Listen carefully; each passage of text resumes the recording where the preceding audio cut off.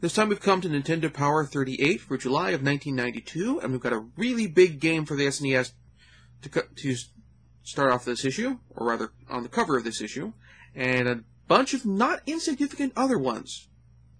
Let's get started. Our cover game this issue is Street Fighter II. That's right, the fighting game revolution has begun, and it's heralded by Guile doing a kick, but not a flash kick. This is pretty good art. Now, while I missed the cover dioramas between this cover and the Lemmings cover last issue, I'd say Nintendo Power's more conventional cover art is improving dramatically. In our letters column this issue, we have readers touting, my words, not theirs, the Super Nintendo doing what Genesis ain't. That sounded better in my head. Starting off the NES section, we have our first game, Panic Restaurant, a Taito platformer related to food. It feels like the Pac-Man 2 version of Burger Time, except Burger Time was a Data East joint instead of a Taito game, and Pac-Man 2 is an adventure game instead of a platformer. But you get what I mean, a genre shift between the two titles, while staying in the same franchise. Anywho, we have maps of the whole game. Panic Restaurant is a late-era NES platformer that has basically worked out all the kinks. The developers have figured out the right amount of difficulty for an NES platformer, how to do the controls, how to design boss patterns, everything. It's a game that's pretty much near perfect, if I had a complaint. It's that the coins you collect as you go through the game is tied to a random slot machine at the end of each level, and that you don't fill up your health to max after you beat a boss. Instead, how much your health increases is based on the results that slot machine draw at the end of the level. This is aggravated by some very cheap hits and levels, particularly when you're coming into contact with enemies on narrow platforms at the top or bottom of ladders. Or just drop-offs where you can't necessarily attack downwards to get them. Otherwise, the game has unlimited continues, which means that with a little time and patience, you can make your way through the game at a reasonable pace. It's definitely a game that I'd be willing to pick up if I found an affordable copy. Next is Capcom's Gold Medal Challenge. And being that this is in 1992 and the Summer Olympics are happening in Barcelona, I'm assuming Capcom tried to actually get the official Olympic license, but things fell through. Anywho, the article gives a rundown of the various events in the game and in what programs they fall into. Capcom's Gold Medal Challenge has a lot in common with other track and field games I've covered thus far, and that's basically a collection of minigames with a sports theme, played either against a computer or against a fellow human, and you generally can't win against a computer, even if you're using turbo on your controller. Thus, this is a game that is generally more fun played against another human, which causes me a problem because I'm playing these games solo. That said, it does a lot of things better than earlier track and field games. The game lets you save your progress and lets you continue with the full sequence even if you fail to qualify. That said, this title doesn't handle the events very well. If you do well enough to qualify, that's all well and good, but unless you're in the top 3 in your initial run, it doesn't matter because you don't get a second heat. At which point, why bother having a qualifying time because you're not actually qualifying for anything? There's just the one heat, all you're trying to do is get in the top 3, and making the qualifying time doesn't indicate that that's going to happen. Anyway, the game generally plays well and the controls are good, but unless you have someone else to play against, I can't recommend picking this up. We've covered ports of PC RPGs before with the Wizardry games. This time we've got another with Might and Magic. The article gives a rundown of the game mechanics along with a map of Sorpigal, the first city in the game, and the catacombs beneath the city. Now, I've previously written about this game for Hardcore Gaming 101. Might and Magic for the NES is, on the one hand, probably the most approachable version of this game. has a built-in auto map. Thieves are more likely to disarm chests. Full text is given for the name of spells rather than having to reference the manual. And there's music, and there's color, and there's textures to the graphics, instead of the more plain, wireframe, wizardry-esque walls of the cities and dungeons in the original game. The only really significant thing that the PC versions of Might and Magic have over the console versions is that there is no way to carry your characters over from this game to Might and Magic 2. Now I understand why it is impossible to carry your characters over. Might and Magic 2 was released for the Super Nintendo and the Sega Genesis instead of the NES, and I believe it was ported by different companies as well, so you can't do a password progression thing like what happened with Golden Sun 1 and 2 on the Game Boy Advance. Unfortunately, Might and Magic for the NES is really freaking expensive, as even a loose copy of the game, at least the US version, tends to go for around $40 or $50. So if you want to get the game at a reasonable price, something where you can just buy it for fairly affordable, your only real option is to get the DOS version through GOG. Otherwise, you'll be forking over about as much as a full-priced game now in order to pick up this game. Loose.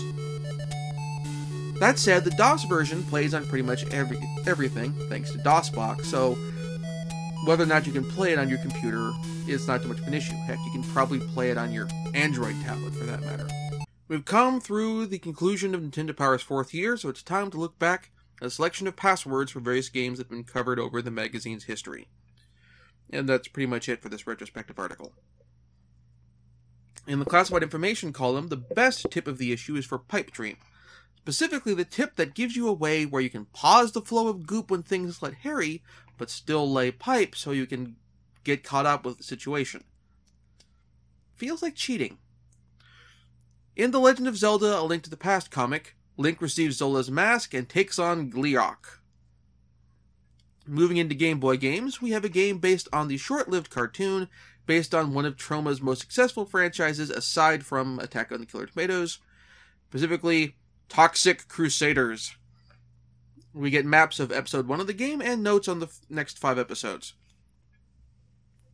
Toxic Crusaders plays like a bad version of Kung Fu. You make your way through the level, going from left to right, attacking enemies with ranged attacks, and enemies spawn almost endlessly, depending on where you are on the level, and you have to quickly turn to the left or right to manage opponents. This on its own would not be a problem.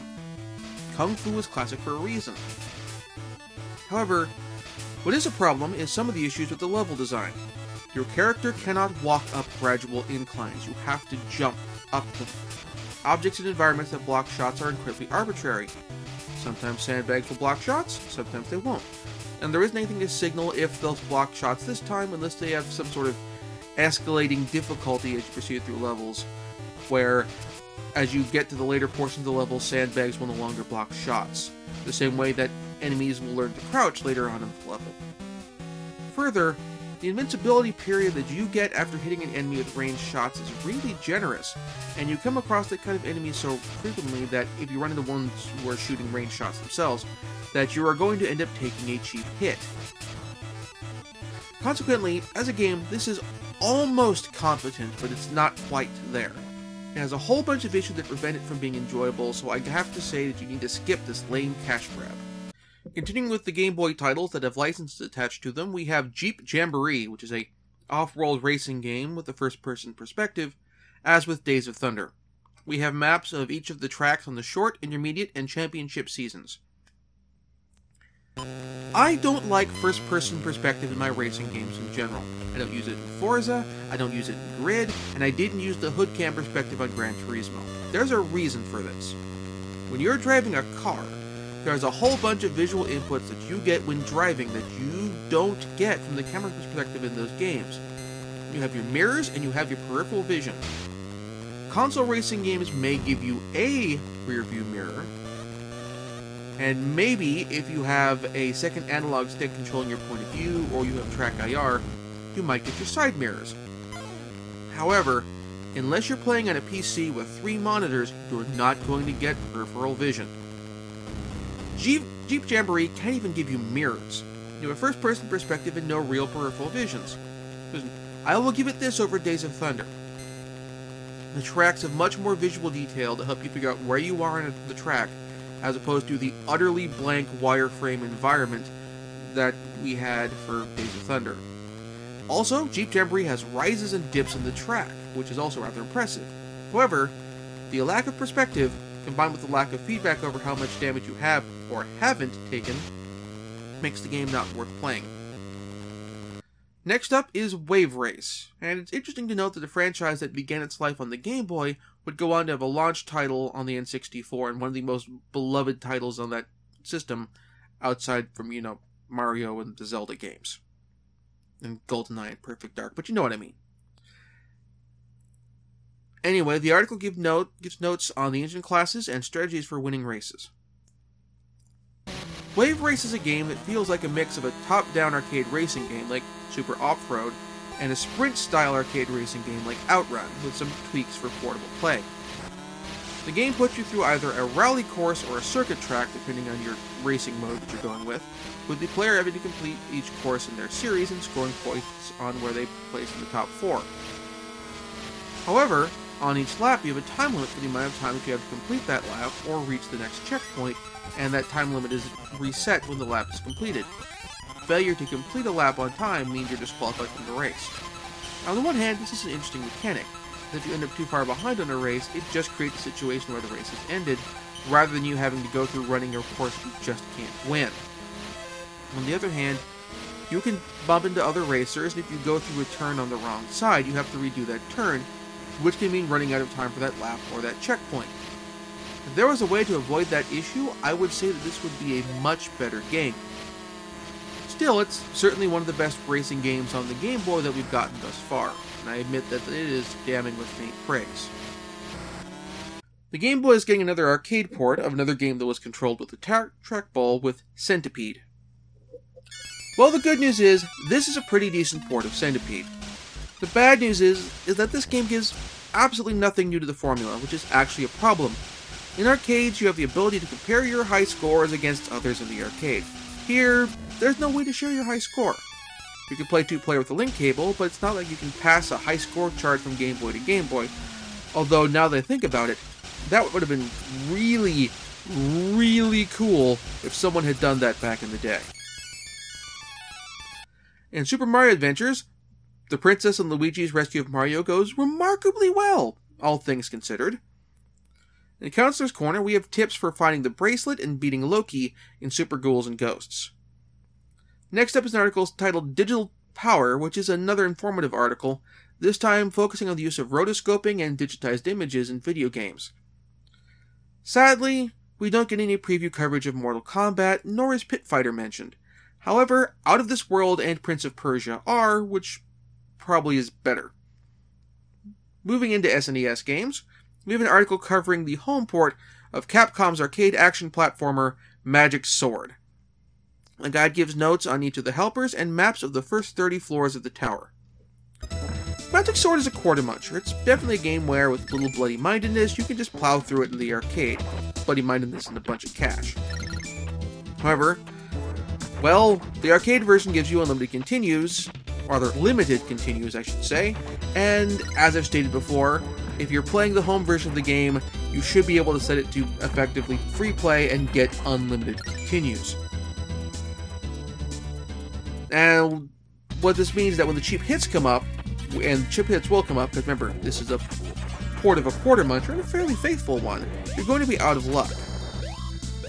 It does run into some problems as far as the faithfulness goes and performance goes by getting into slowdown whenever you get any significant number of enemies on screen. That said, I did have fun with this game, and it does deserve a place in your collection, and it does have a place in mine. Just come to the table knowing that this game was designed to steal your money and maybe get a Game Genie or Pro Action Replay so you can give yourself the unlimited continues that you would have if you had an actual stand-up arcade cabinet version of this. We now come to our cover game, Street Fighter II, the game which popularized a genre and in so doing changed everything. We don't get complete move lists, but we do get notes on each character's strengths and weaknesses, along with notes on performing 1 or 2 special moves per character, along with bios and notes on 3 of the 4 bosses, Balrog, Vega, and Sagat. I'll say right here, I'm not great at fighting games. So, if this footage makes me look like I suck. I kind of do. Anyway, Street Fighter 2 is not, in terms of the bells and whistles, what we normally think of when it comes to fighting games. There are no guard meters or super meters and no super moves. Each character has 3 special moves that they can use with their own abilities. For example, I can go through opponents with Ryu's Hurricane Kick, but the Hurricane Kick can be countered by jump attacks. I'm not good enough with the Dragon Punch motion to see if enemies can counter it with a standing attack, but it's a great way to counter a jump attack. Now, I expect someone who's more knowledgeable about fighting games and the nitty-gritty of them, and stuff like invincibility frames and vulnerability frames and cancels, can get incredibly more in depth on just the raw mechanics of Street Fighter 2 and how it differs from other titles on the NES. Still, what I was able to notice is that the game feels a little slower than later titles in the series, or rather plays slower. It doesn't feel slow for me. I was able to get in the game and work with Ryu's speed without feeling like he was sluggish or unresponsive. Ultimately, though, the game's strength isn't its single player. If it was just a single player, and the multiplayer wasn't any good, it wouldn't have had the life that it had and all the sequels that it had. No, its strength is in multiplayer, which, because I'm playing in single player, is also something I can't get too far into.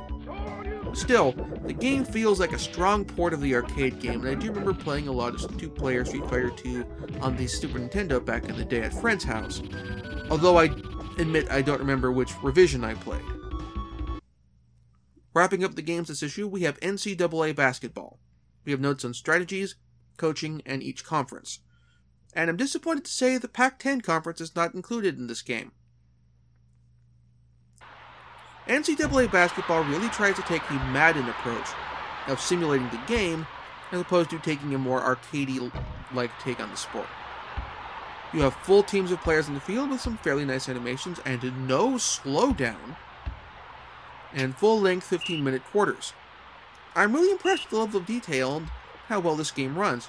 It even incorporates Mode 7 well by rotating the field so whichever side the player is trying to reach is in the front and your team's backcourt is in the back.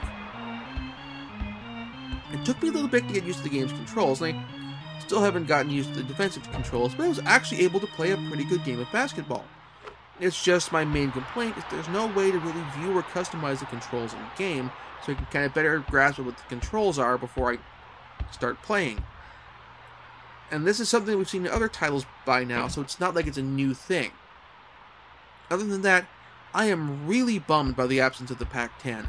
All of my local collegiate teams are absent from the game. Boo! In Nestor's Adventures this time, Nestor's playing Dragon Strike, and the tip is that you risk running into things at lower altitudes, which is something that I think was covered in the relevant guide. And if not in the guide, then in the manual. In the Now Playing column, among the also-rans are Shooter Thunder Spirits, Platformer Spanky's Quest, and Brawler Rival Turf. In the Top 20 column, Mario still rules the roost, but it still bears mentioning that the most recent Final Fantasy and Dragon Warrior games are still on the charts. In the Celebrity Profile this issue, we have a profile of Tori Spelling, who, as of this issue, is promoting Melrose Place. Tori's career has generally been fine, with various myriad TV roles, including, well, Beverly Hills 90210. And Pack Watch, to wrap up this issue, we have a showcase of Super Star Wars and Mario Kart. Also of note, in the import title section, we have a look at a game which has not made it to the US in a translated fashion, or in any form or another, at least, yeah, in a non-repro kart fashion, and that is the Dragon Ball Z RPG for the Super Famicom. This is actually sort of a compilation of a couple titles for the Famicom, both of which I own, with some considerable gameplay refinements. For my pick of this issue, on the 2-player front, the clear winner is Street Fighter 2. However, for an alternative pick, I have to give a good word to Might and Magic, as the NES version is the version that I would consider superior to the PC version of the game. As a heads up with my new work schedule, I'm going to be slowing my pace down a little bit so I can give each issue the time it needs, and also so I have time to shoot issues of breaking it all down. I won't be slowing down any further than 1 issue per month, but things will be slower than our current fortnightly schedule, while things settle down at work. So next time, we've got one of the biggest name apps for the SNES on the cover of the magazine. Not games, apps.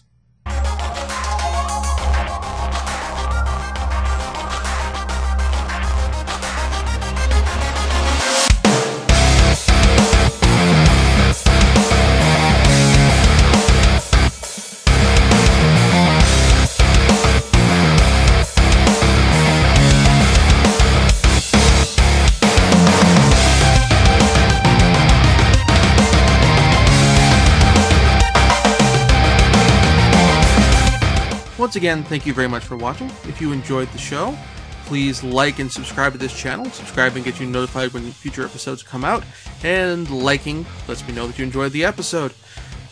The video on the right will be of the previous episode of Nintendo Power Retrospectives, if you want to go see what I reviewed previously on that show. And the video on the left will take you to the previous episode of Breaking It All Down, well, you'll get to see what I covered there.